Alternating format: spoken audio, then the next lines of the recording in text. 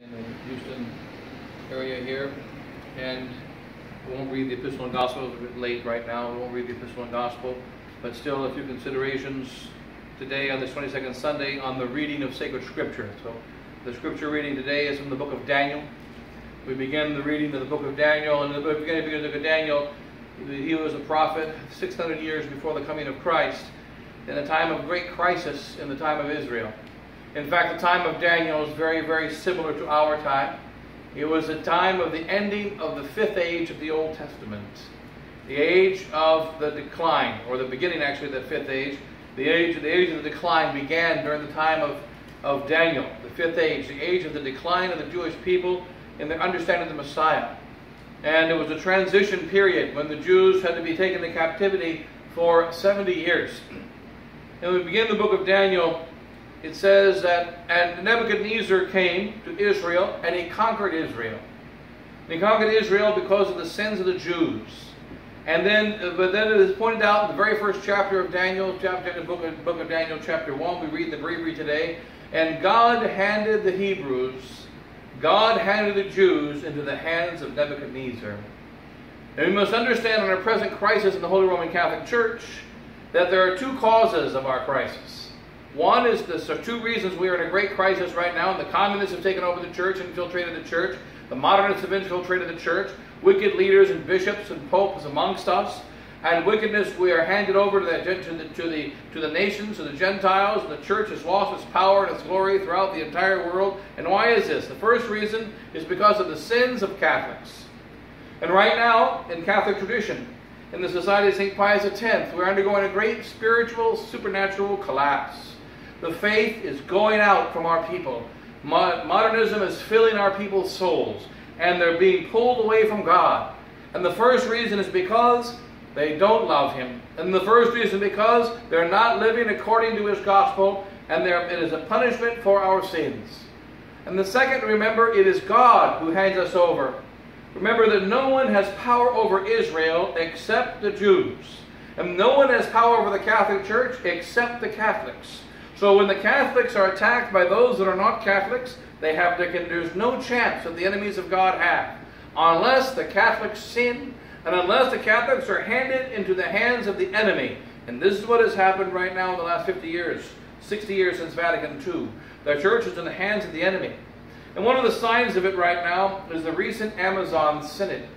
And it's interesting, the reaction against this Amazon Synod, it only ended a week or two ago, and the Synod of the Amazon held with 180 bishops, with Pope Francis in the city of Rome, and concerning the Amazon region in Brazil and South America, and that there's a problem with the church there, people not going to church, and a shortage of priests, and difficulties, and therefore what must we do?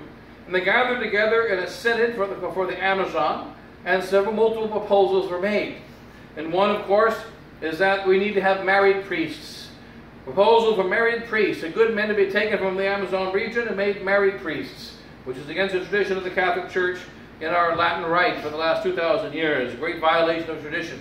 And they're going to have married priests. And then secondly, the mention of deaconesses is finally made for the first time in an official, quote-unquote, official document of the modernist church, of the conciliar church. We must consider the possibility and study the possibility of deaconesses, and then so that on the path, of course, of women becoming priests. And then thirdly, we're going to need to have a new Amazonian rite, a special rite of Mass for the Amazon region. And then, of course, be aware of the ecology, of the taking care of the environment, the ecological crisis throughout the world, and the church has to be involved with ecology.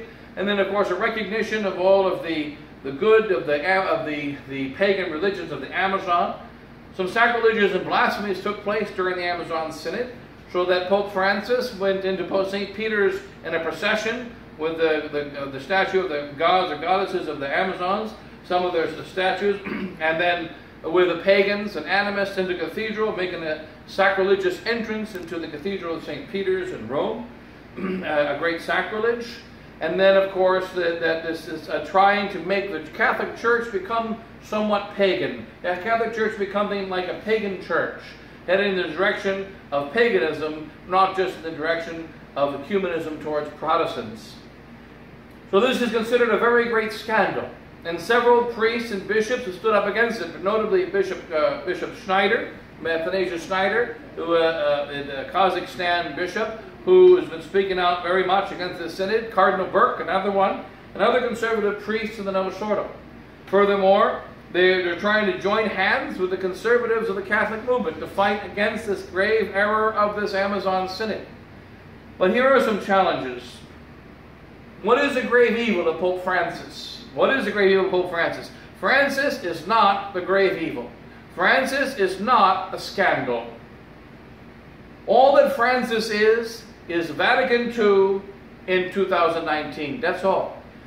There is nothing that Francis has done that is not done by his ancestors in the last 50 years since the Council, now almost 60 years since the Council. There's nothing that he's done that has not been done by his ancestors, such as, for instance, sacrilegious religious ceremony in St. Peter's. The Pope before him was Pope Benedict. Cardinal Ratzinger, still alive. And Cardinal Ratzinger, when he was Pope Benedict, before he resigned his charge, Pope Benedict offered also pray with the pagans in Assisi in 2011. It's the third Assisi meeting in which he prayed with pagans and even atheists and did sacrilegious works. And then Pope John Paul II, before him, did sacrilegious worship with the pagans everywhere in the world.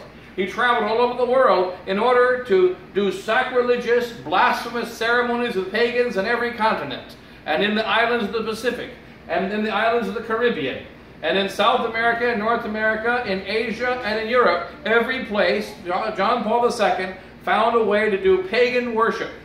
He had the dung put on his forehead in Assisi. He worshiped with the Muslims in Rome itself at their mosque.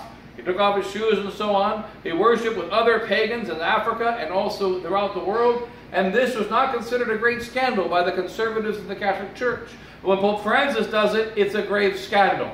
When Pope Francis does this, it's horrible. And there's a statement of Archbishop Schneider in which he says, just a week ago, just very recently, Archbishop Schneider says that their church is trying to be brought into a new direction. They're going to bring the church in a new direction. The church is now going to be worshiping like unto the pagans. And they're trying to take away the Catholic Church's motive and work. So the Catholic Church is made to convert the world to Christ, says Bishop Schneider.